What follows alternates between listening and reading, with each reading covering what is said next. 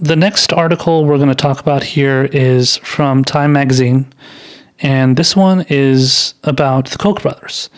And the title of this article is "Coming Soon to a Democratic Primary."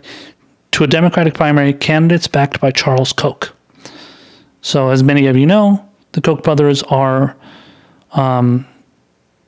well-known right-wing donors. These are people that are famous, popular among, Republican candidates, the Republican Party. They've given money to all different kinds of conservative organizations and stuff, and they obviously funded a lot of the stuff that was going on during the Tea Party when it came to like Americans for Prosperity and stuff like that. A lot of those organizations that loved that whole Tea Party movement and getting more right wing candidates into Congress and the Senate. So it apparently looks like they're going to dip their toe into the Democratic primary as well here. So let's check this out. It says the political arm of Charles Koch's ambitious network is preparing to start playing in Democratic primaries for the Senate, House, and local roles, according to a memo being sent Friday. The decision is the result of a gradual shift away from aggressive and conservative politics inside the deep-pocketed donor network and one more toward comedy, and compromise.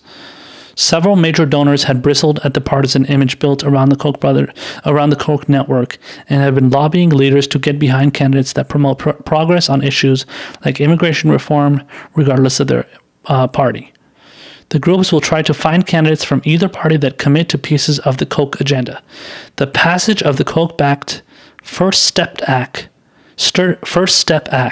a massive rewrite of the Criminal Justice Code, sparked many donors' imaginations on what other goals could be accomplished if they shed the partisanship and found allies from across the spectrum as they did on the crime bill. The Koch-backed Concerned Veterans for America and the liberal Vote Vets have partnered to lobby for the revocation of the authorization of military force passed after the September 11th, 2001 terrorist attacks. And the Koch-backed Libre (LIBRE) initiative is working with the tech-powered FWD.US to change immigration laws. The news of primary plans was being shared with staff, activists, and donors by Emily Seidel, the CEO of Americans for Prosperity and a senior advisor to its sister organization, AFP Action. Quote, "These recent experiences have shown when AFP unites with anyone to do right, regardless of political party, we can lead effective and diverse coalitions of people and groups to help achieve meaningful public policy victories," Seidel writes in a memo obtained by Time. The note also describes a series of 4 spin-off political action committees that will give directly to candidates who share the group's priorities on economic opportunity, free speech, free trade, and immigration. Americans for Prosperity and AFP Action do not disclose their donors to the public. Yeah, no wonder. Of course. It says the spin-off political action committees, however, would have to name their funders and beneficiaries under current campaign finance laws. Koch-backed organizations had previously bought ads to thank Democrats who had shared goals such as when then-Senator Heidi Heitkamp backed a repeal of a portion of the Dodd-Frank bank regulation. But the shift into direct intervention in Democratic politics is a new one. This won't be easy. We expect skepticism from those who say it can't be done, Seidel writes.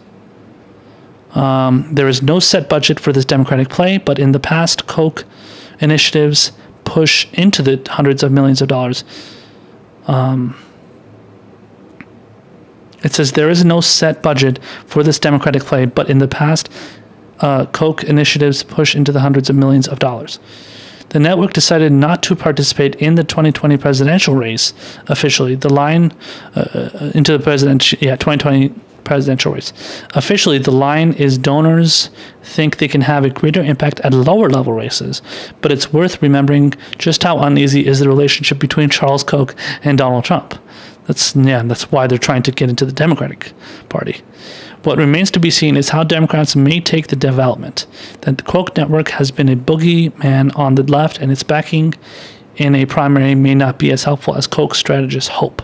Still, as the broader network inches away from politics, it will be interesting to see how post-partisan the donors will go in pursuit of specific candidates who match their specific ambitions. So, first of all, I don't think it's going to be as hard as they think it is going to be. With the rise of somebody like Bernie Sanders and Tulsi Gabbard and groups like Justice Democrats and the rise of just general leftist groups and their ideas getting into the mainstream, there's going to be a lot of moderates and centrists and neoliberals in the Democratic Party who are going to love the support of the Koch brothers. And you have to think about the fact that, and a lot of these people are like considered what in the past have been known, I don't know if they're still considered that way, but in the past known as blue dog Democrats. So the blue dog Democrats they're basically the Democrats that are running in certain states that are that have like a lot more conservative districts, and they run that way. They do their politics in much more moderate, so-called moderate but conservative ways, and these are the type of people, historically, obviously not historically, but I mean certainly in recent history, have seen, whenever they have seen any kind of like money being involved in a race, whether it's a local race, whether it's a Senate race, congressional race, whatever, whenever that kind of stuff has come about, whenever they see money, they love it. They're just like, money, money. Because they're so greedy, and they're so wanting to hold on to that power and wanting to be part of that, that basically that group of elitists in Congress, in the Senate.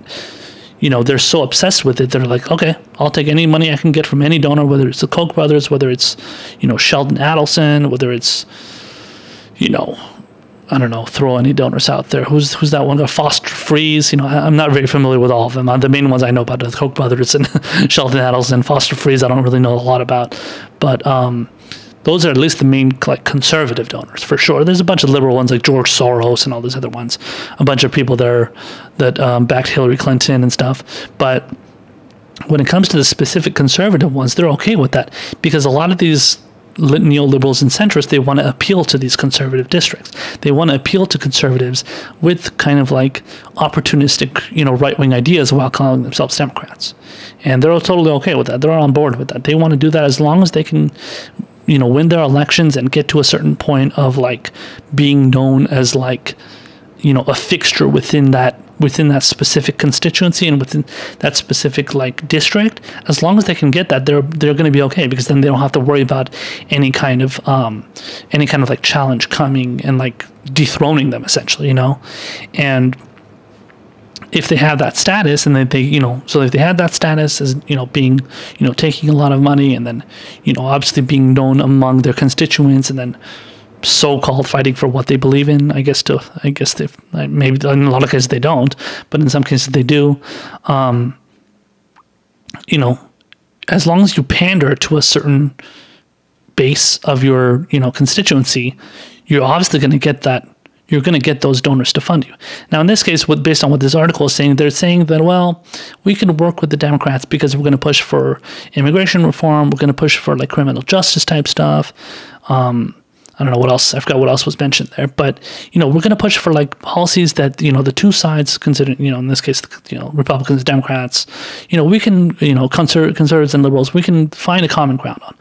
But I don't really see it that way. And listen, if that is the case with, let's say this primary or this election coming up or whatever, like I guess that could be the case here.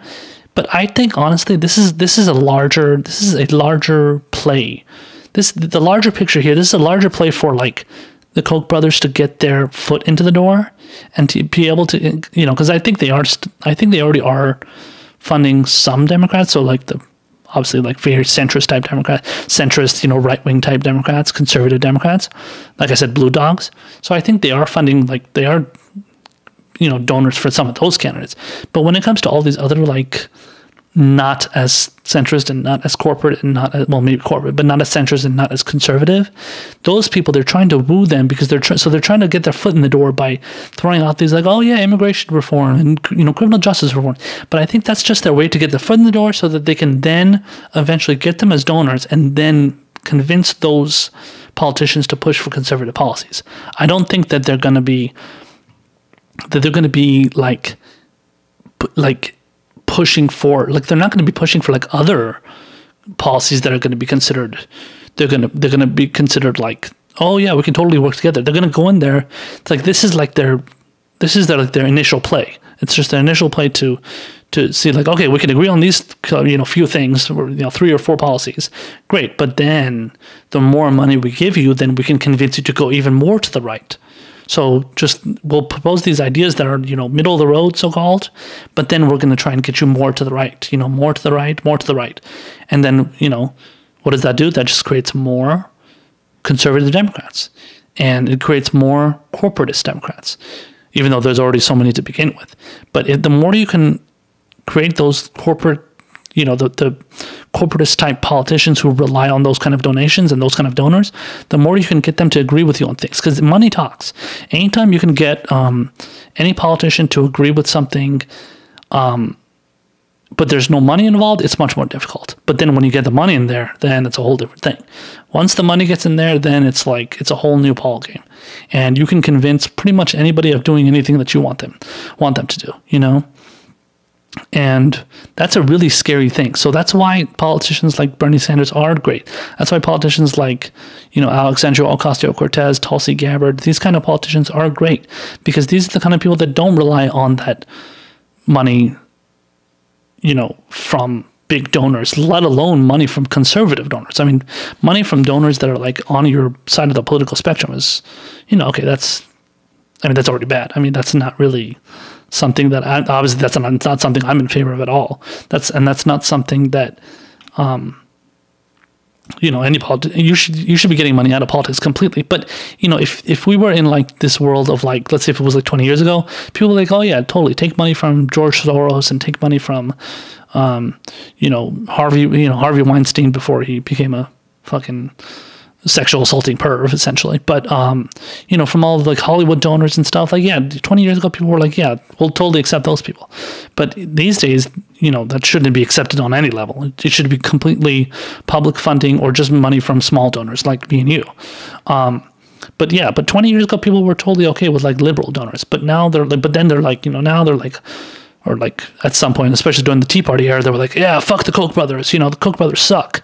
But, now it seems like the Koch brothers now want to get there. Now they want to get involved with the Democratic politicians as well, because they see that, the right wing politicians are already right wing enough, right? So all those people that were chosen, during the Tea Party era, even after that, even under Trump and all that stuff, all those politicians, they got those guys in there, they already wooed those people. They don't need to do any more wooing. They're already on their side. They already got them. They already got them in their back pocket as it is. So they've already made them sell out. So they don't need to do that any more than they already done it, because they've already done it. So they've already got the Koch brothers and Foster Fried, Sheldon Adelson, they've already got the entire Republican Party, sold, selling out to them. Now they want to try and get the Democratic Party on board, because they want to push more of the conservative policies, even though they claim like they're post-partisan and stuff. I don't believe that for a second. I don't think that's, I'm not buying that at all. I mean, I'm not buying much of anything they're saying regarding, the policies that they claim to want to push for, because I think ultimately it's just going to lead to more right-wing policies. So, but yeah, it's just, this is a ploy to get yourself into the Democratic Party so that you can infest that party now, make them even more right-wing, so that, we can keep talking about how everybody needs to be more pragmatic and not push for socialism and not push for, far left policies, God forbid, even though because they know how strong and how powerful and how, populist and popular those policies can be, and they want to get away from that. So they're going to do that by doing this. It's smart, but, people, progressives like us, we need to notice that this could be having its role in the 2020 primaries. I'm sorry, the 2020, like Senate races and congressional races and all that stuff. So as long as we can notice among those, if we can nip it in the bud for the, congressional races and the Senate races, then hopefully we can nip it in the bud for any future presidential races as well. Because once that disease, once that disease, implants itself into one host, it's going to be able to spread around even more, and at that point we won't be able to get rid of it anymore. And so we gotta get rid of it before it spreads any worse than it already is.